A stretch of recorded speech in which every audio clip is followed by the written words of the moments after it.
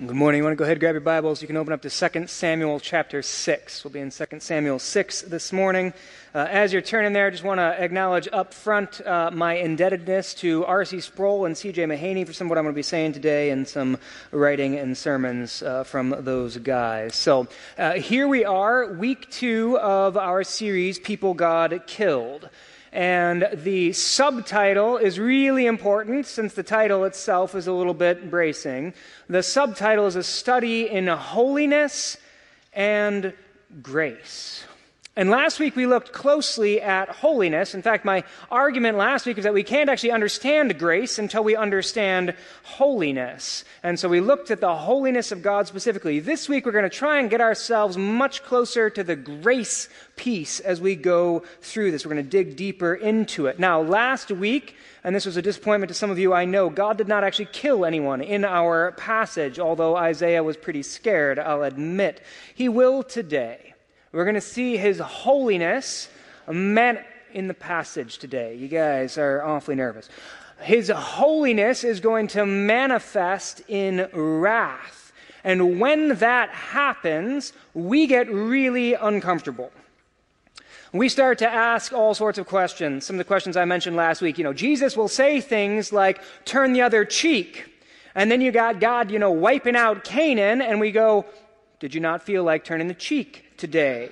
Or James says everyone should be slow to become angry. And we want to ask God for a definition of slowness because He seems to be flying off the handle in a passage like where we'll be today. Never mind the big question, of course. All of that's just dancing around the issues still of things like hell and judgment. God is condemning people to an eternal suffering because what?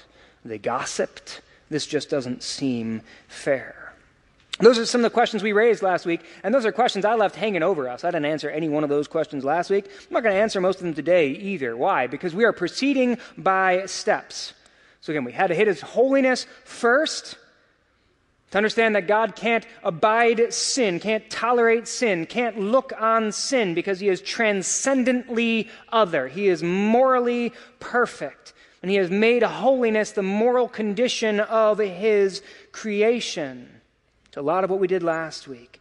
So we start with step 1, holiness. But step 2 is our sin. We have to understand the depth of our sinfulness. Here's my main idea. My contention for this morning is this. Because you are more sinful than you admit, God's grace is more amazing than you acknowledge. And hopefully not, but that's probably true of most of us, myself included. We're not amazed by grace, which then also means that we get really confused by holy justice. And in fact, we're not so sure the justice is always holy. And we're going to see that so clearly in today's story. So let's dive in. We're going to take this in 3 scenes. Scene 1, Uzzah's death, kind of gives it away. All right, but here you go. 2 Samuel 6, verses 1 to 7. David again brought together all the able young men of Israel, 30,000. He and all his men went to Baalah in Judah to bring up from there the ark of God, which is called by the name of the Lord Almighty, who is enthroned between the cherubim on the ark. They set the ark of God on a new cart and brought it from the house of Abinadab, which was on the hill. Uzzah and Ohio, sons of Abinadab, were guiding the new cart with the ark of God on it, and Ohio was walking in front of it. David and all Israel were celebrating with all their might before the Lord, with castanets, harps, lyres, timbrels, sistrums, and cymbals.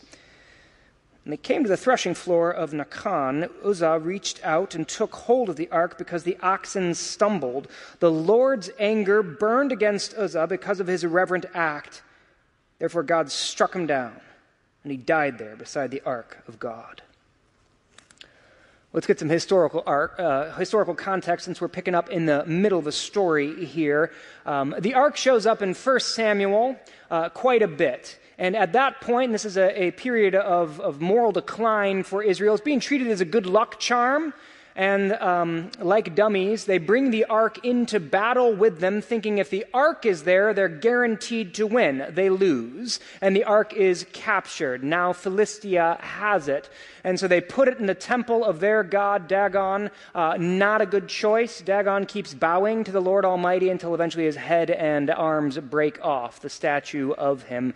So the Philistines get a little bit concerned about this. They decide to let them just, ship the ark back. They've all got tumors and things at this point. So they put it on a cart and give some, cows to lead the thing, and it takes it to Abinadab's house. That's where it got there. And it's been there for a long time at this point. Because again, that's back in Samuel's day. Now we got that whole Saul thing, and then we got the whole Saul and David thing, and now David. So what's happened? David has defeated the Philistines and united the kingdom of Israel under his reign. And so now it is time to bring the ark to David's new capital, Jerusalem.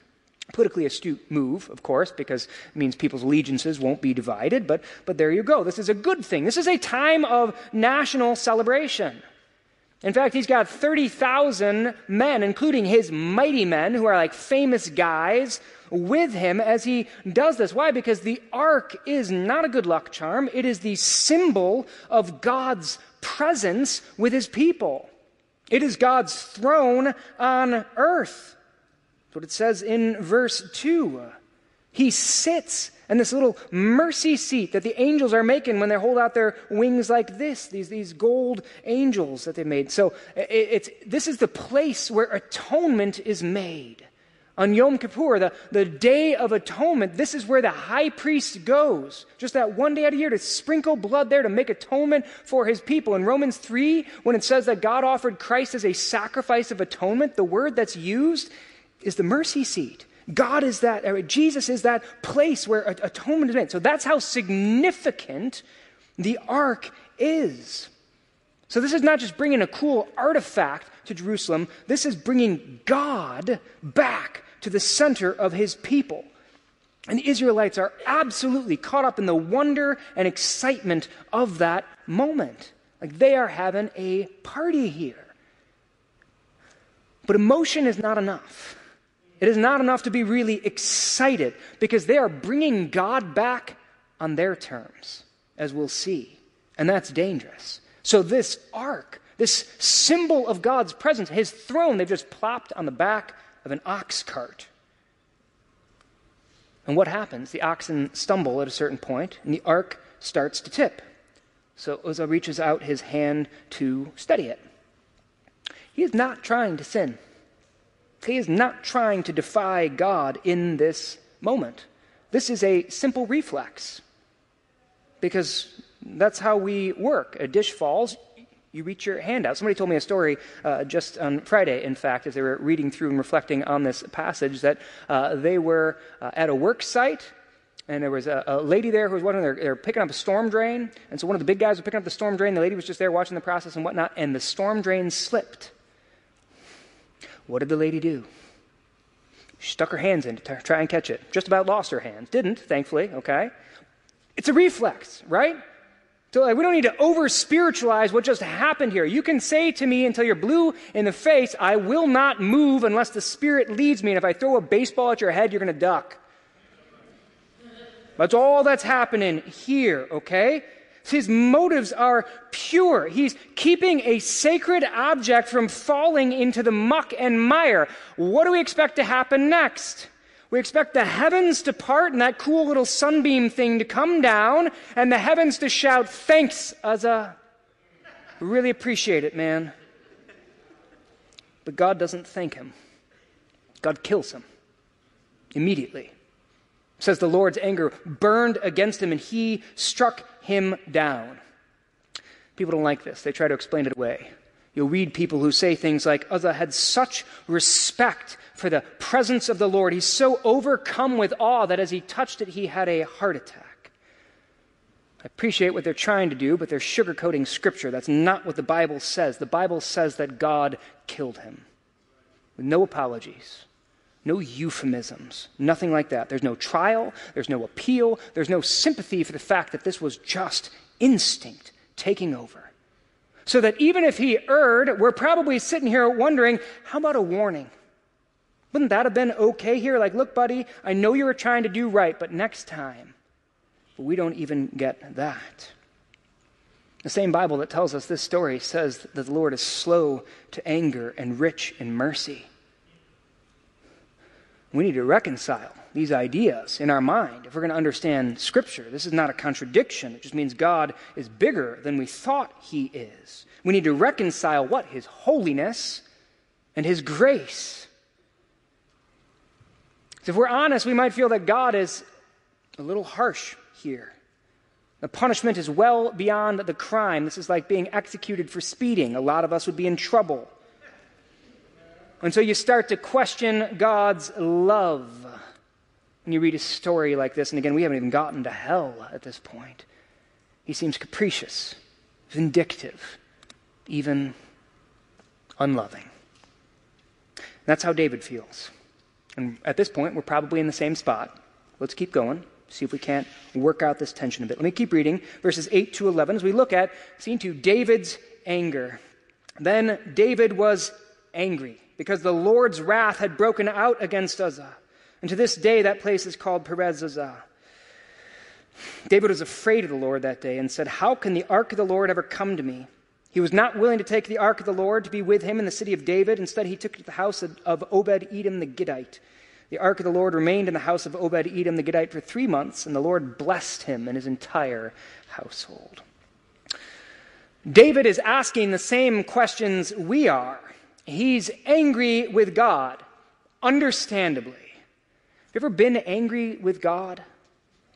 When he doesn't act how we expect him to act, and so we get frustrated. We just kind of let him have it. There's part of me that says, this is okay. If you've read Psalms, you've seen some angry prayers offered to God. God can take it. God is okay with us being open and honest with him, but we need to be careful at the same time. Like, there's a difference between anger as an emotion over which we have no control.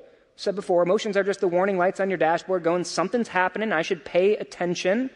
So, somebody cuts you off in traffic and your vision narrows and you start to sweat and your hands shake. That's just emotion. But then there's also anger as a mindset, and maybe even as a behavioral choice, as an attitude. And the Bible's quite clear. That one's really dangerous. That's sin, unless it's righteous, which it so rarely is in our case. So if your emotions flare, okay, bring them to God in prayer to work through them, absolutely, but I wouldn't live there, because if you're angry with God, let's be so clear about this, it means that you are judging God. You are sitting in judgment upon God. You are saying, God, I am angry because you did not do what you should have done. When you say that out loud, it sounds stupid, doesn't it? But that's how we feel sometimes. That is, when we read stories, especially of sinners in the hands of an angry God, the roles quickly reverse, and so that then we get God in the hands of angry sinners, as we put him through the ringer for a bit. As C.S. Lewis said, we put God in the dock. God is now on trial. He's got to prove himself just and worthy of worship. He's going to have to answer my questions. But again, let's talk about how foolish this is if we were to unpack it just a little bit. We get angry, at least we ought to, when we see injustice or evil. When somebody does something wrong, it is not possible for God to be evil or unjust or to do anything wrong, which means we can never be righteously angry with God. He doesn't ever sin. That's great news, by the way. Jackie Hill Perry works out what exactly this means for us in a neat little syllogism. She says this: if God is holy, then he can't sin. And if he can't sin, then he can't sin against me. And if he can't sin against me, shouldn't that make him the most trustworthy being there is? Yes and amen. It just doesn't always feel that way. And it doesn't feel that way to David right now. This was all a little too much, a little too quickly, a little too harsh. Because David has failed to understand God's holiness. And that's the issue. Our problem here is that we don't get the nature of the offense. We underestimate God's holiness, and we underestimate our sin. If you don't understand your sin, you can't understand your grace. That's the main point, right? Don't understand your sin, you'll never see his grace, as amazing as it is. What Uzzah does here is not an innocent mistake. It is not a matter of reflexes. It is an intentional flouting of God's clear standards. Uzzah knew not to touch the ark. Here's Numbers 4, verses 15, 17, and 20, clear as it can be. After Aaron and his sons have finished covering the holy furnishings and all the holy articles, when the camp is ready to move, this is talking about the tabernacles, this is talking about everything that goes in the Holy of Holies, only then are the Kohathites, the Levites, a certain branch of them, to come and do the carrying. But they must not touch the holy things, or what? Was this unclear? No, it's really clear. Or they will die. The Kohathites are to carry those things that are in the tent of meeting. See that the Kohathite tribal clans are not destroyed from among the Levites, so that they may live and not die when they come near the most holy things. Do this for them. Aaron and his sons are to go into the sanctuary and assign to each man his work and what he's to carry. The Kohathites must not go in to look at the holy things, even for a moment, or they will die. Now, Uzzah is a Kohathite. He's a Levite. He's in charge of moving the holy things. He knew the regulations, and he knew the punishment for breaking those regulations. You're supposed to look at the ark. This thing should have been covered. You read elsewhere in Numbers 4 and in Exodus as well. It should be carried on poles. Like they're little gold rings that go on the ark because nobody ever gets to touch it. You just slide the pole through the rings, you pick up the pole. It had absolutely no business being on an ox cart, and no one should have touched it ever. You see, Uzzah's problem, David's problem, the nation's problem, is that they had grown familiar with the things of God, comfortable with God's presence. They'd grown careless with God and the things of God because they had grown careless with their own sin.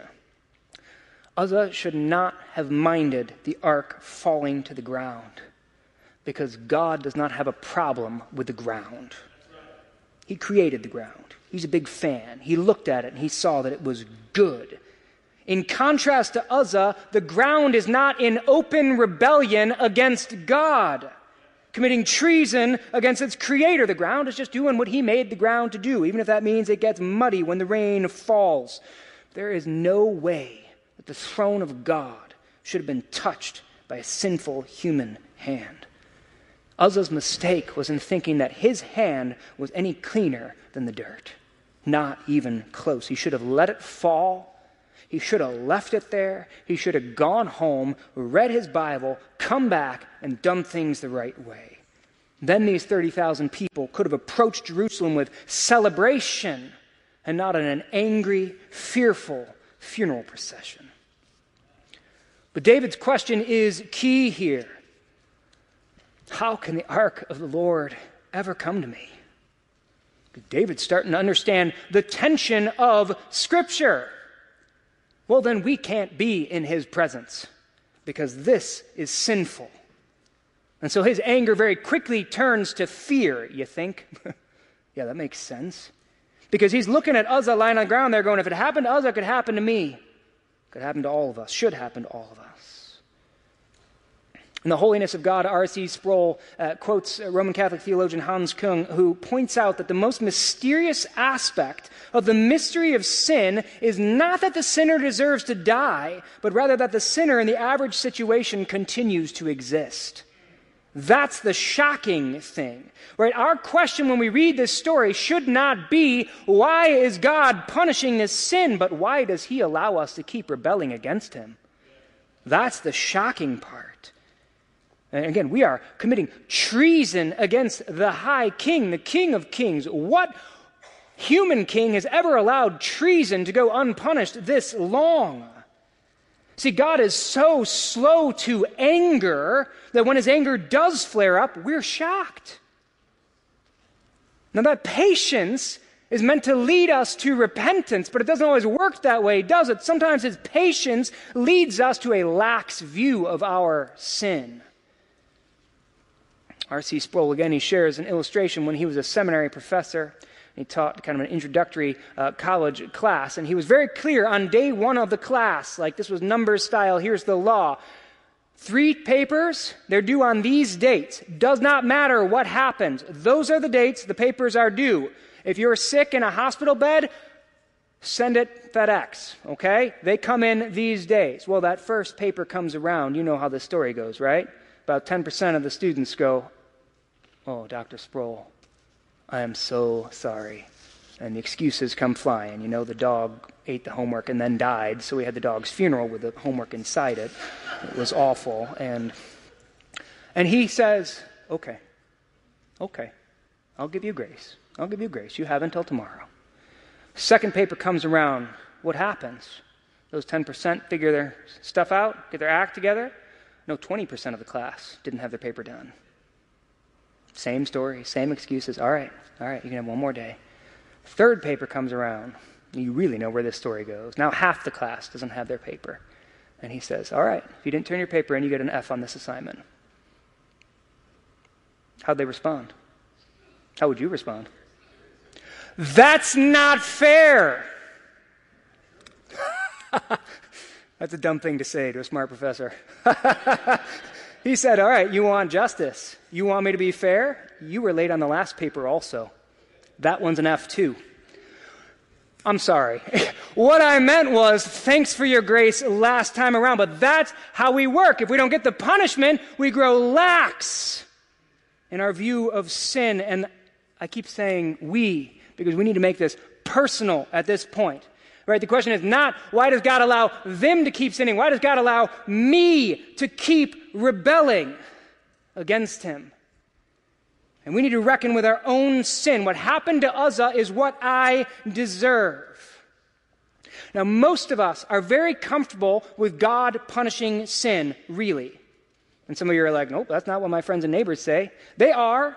They long for justice. We have all cried out at different times, how long, Lord? We want God to deal with injustice. In fact, we often think he's too slow to deal with the evil in the world. So you read about the horrors of sex trafficking in Southeast Asia, where these poor families are tricked into selling their daughters. They think they're going off to get a good job. They'll pay the loan back in the big city, all that kind of stuff. And before they know what's happening, they're locked in a small room where they will see 50 to 20 clients daily. And we ask, where is God? Why doesn't God strike them dead? You see, we got no problem with God's punishment, do we? We just think it should be directed elsewhere. We want God to, if I could put it this way, get the hell out of earth. All the hellishness that we brought into this world, we want him to cleanse the world of it. We don't want him to do it in us. We want him to eradicate sex trafficking, yet then we read Matthew 5, and Jesus says, you've heard it said, you shall not commit adultery, but I tell you, if you even look at a woman with lust in your eyes, you've committed adultery with her. That's a problem. Jesus wants to get rid of sex trafficking and sexual exploitation. He just takes it a whole lot more seriously than I do. So, as Joshua Ryan Butler points out in his book, Skeletons in God's Closet, excellent book, we want God to prune one dead limb, but God wants to dig out the whole wicked root. And the problem with that is that now I got a target on my back, too. I'm in the same boat. Or what about genocide? You read about the Holocaust or the Khmer Rouge in Cambodia, where a quarter of the population is wiped out, or Rwanda, where 800,000 are hacked to death in 100 days, or we could just go to Ukraine today or anywhere else where this is happening. Where's God? How come he didn't strike Hitler dead? How come he didn't strike Pol Pot dead? And then we come back to Matthew 5. And Jesus says, you've heard it said, you shall not murder. But I tell you, if that anger flares up and you just start throwing out reckless words, you are guilty of murder. Butler again, he says, we want to put boundaries on the wildfire, and God wants to snuff out the wicked spark, and that spark is in me.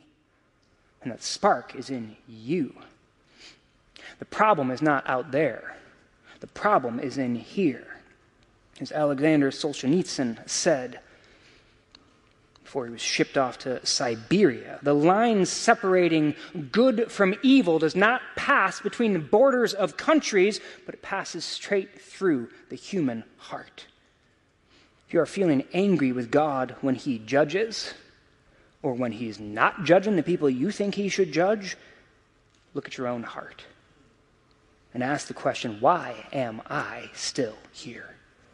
Why am I alive?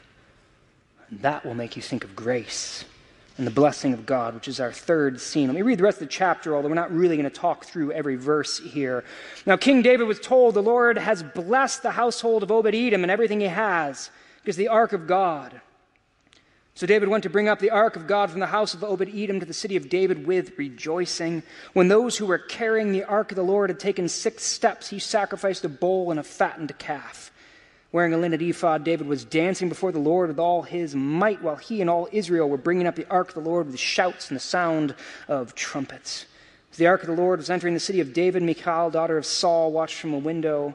When she saw King David leaping and dancing before the Lord, she despised him in her heart. They brought the ark of the Lord and set it in its place inside the tent that David had pitched for it, and David sacrificed burnt offerings and fellowship offerings before the Lord. After he had finished sacrificing the burnt offerings and fellowship offerings, he blessed the people in the name of the Lord Almighty. And he gave a loaf of bread, a cake of dates, and a cake of raisins to each person in the whole crowd of Israelites, both men and women, and all the people went back to their homes. When David returned home to bless his household, Michal, daughter of Saul, came out to meet him and said, "How the king of Israel has distinguished himself today, going around half naked in full view of the slave girls of his servants, as any vulgar fellow would do." And David said to Michal, "It was before the Lord, who chose me rather than your father, or anyone from his house, when he appointed me ruler over the Lord's people Israel. I will celebrate before the Lord. I will become even more undignified than this, and I will be humiliated in my own eyes. But by these slave girls you spoke of, I will be held in honor." And Michal, daughter of Saul, had no children to the day of her death. Again, I'm going to treat this briefly. We're not going to go verse by verse through this, but there are some things we got to draw out from here. So what happens next in the story is that David leaves the ark with Obed-Edom. And if you're reading your Bibles imaginatively, as I certainly hope you do, this is interesting. How'd he convince him? Like there's just a knock at the guy's door. There's 30,000 people on his front lawn. "Hi, I'm David. You may have heard of me. These are a few of my friends." He's going to need the mighty men at this point, certainly. He's going to point them out, almost certainly. You see that guy over there?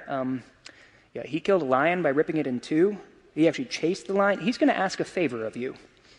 You want to be careful how you answer him. Because you see, we got this cool relic. We'd love for you to store it in your garage. You might want to put some stuff around it, though. I'd highly recommend you not touch it. You see that guy lying on the ground over there? He's not asleep. You're thinking the only way Obed-Edom was convinced is that he probably had a neighbor he didn't like. You should check this thing out. It's pretty cool. Go ahead and put your hand on it. But what's most interesting for us, because the Bible does not tell us how he convinced Obed-Edom, what's most interesting for us is that Obed-Edom is richly blessed. Why? He's not part of the revival. We're not told he was part of the procession here, whereas Uzzah is part of this restoration. He's got a zeal for God's glory, and he's now dead. But here's this other person who's just got it in his garage, and he's being richly blessed. It's this reminder of God's grace. Never forget that God's desire is to bless us. That's his heart towards us. This is also what God uses to bring David back. Because David hears about the blessing and goes, we need that ark. We need God's presence in Jerusalem. And he comes back, only this time he does it right. He went back. He read his Bible. Do you see verse 13? They're carrying the ark. It doesn't specify the poles, but we know that it's on poles. How do we know that? Because they're still walking. That's how we know that. So he does it right, and it is accompanied by the sacrifice of praise. There is this interesting side note, of course, that Michal despises him because of his dancing before the Lord, basically in his underwear. That is what God uses to end Saul's dynasty finally. Because certainly David and Michal could have had a child together that could have been the next king of Israel. And so in God's providence, in God's ways, this is what God uses. But I think it's important we just pause for a moment and look at David and how he worships. And when he gets called out on it, he says, I will become even more undignified than this. Here's another one of those tensions. I said our worship can't just be emotional, right? Because that led them to treat God in their own terms. but neither should our worship be dignified. And you see, most of the church falls into one or the other, right? We got to figure out to have some sort of scripture-based, undignified worship. But what that means, of course, is we should probably look at ourselves as we're worshiping before the Lord. Like when we come to the Lord's table in a few minutes here, like what is happening in us? And do people see it? If no one ever looks at you like you're weird when you're worshiping the Lord, spend some time in 2 Samuel 6. That's all I'll say. This is why when Glorious Day rolls around, right? That's the way it should be. But what's happened? Why is David dancing before the Lord anyway? Because he finally gets sin. He gets God's holiness, so he gets God's grace. If you, Lord, kept a record of sins, who could stand? We would all look like Uzzah. But with you there is forgiveness. Therefore you are feared, so that we may with reverence serve you. Worship you like this. That change of heart that David has, we all need to experience. Remember, when we are offended by God's wrath, it is because we don't understand his holiness. Right? You don't get holiness, you're not going to get wrath. You're not going to get judgment. You're not going to get the effect of our sin on God, which means you won't get God's grace. How deep the Father's love for us is. Look, if you want to be offended by God's judgment, if you want to be outraged with God, there's only one place you should feel that, and that's at the foot of the cross. We sometimes talk about and write best-selling books with ridiculous titles like When Bad Things Happen to Good People. There's only one time ever that a bad thing happened to a good person, because there's only ever been one good person. And yes, God punished him, not for his sin, but for ours. God has never judged an innocent man, woman, or child except once. And that was only because Jesus volunteered to be the holy, spotless, sinless lamb offered in our place. And you can imagine the pain that God felt when he poured out the fullness of his righteous wrath on the only innocent person he ever judged. Do you want to be outraged with God? Ask him about his son. He never did anything wrong. Why did you judge him? You can read the answer on every page of this book. Because I love you. Because he knows we need an answer to the question that David asked. How then can the ark of God ever come to me? How can I live in God's presence? Only if he makes it right. You see, I can explain Uzzah. It was not hard to explain to you that Uzzah deserved to die, but I cannot explain why God loves me.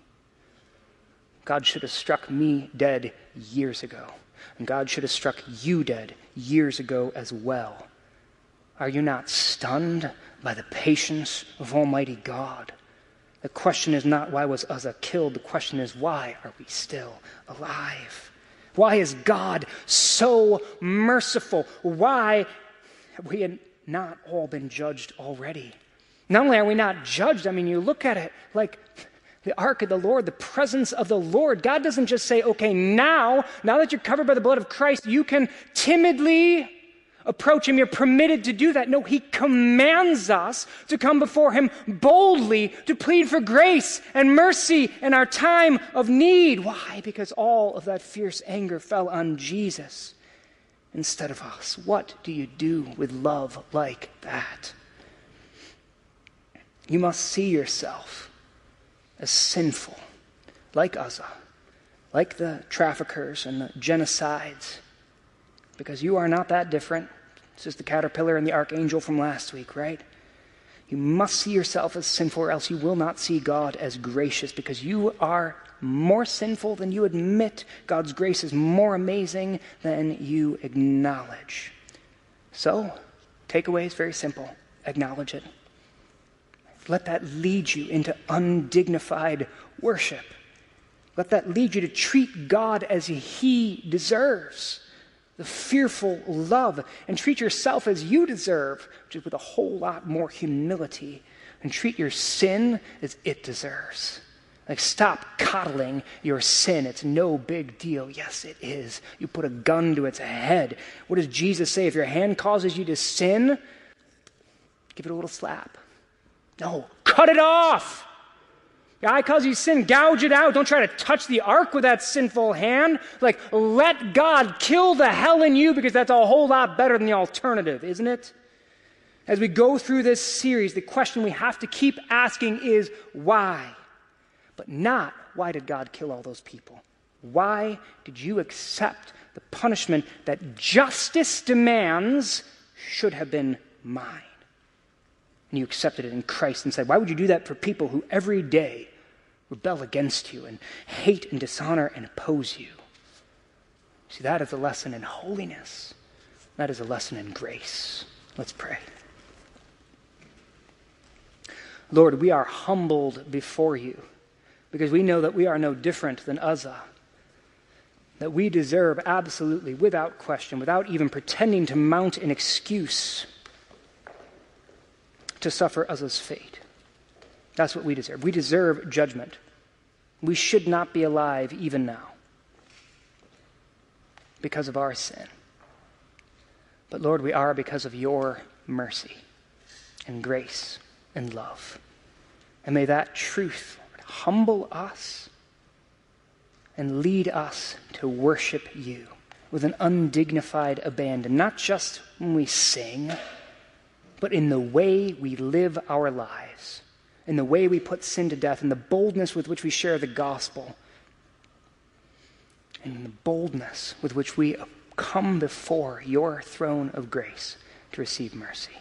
Lord, we worship you, and we thank you for the grace that we know through Christ our Lord.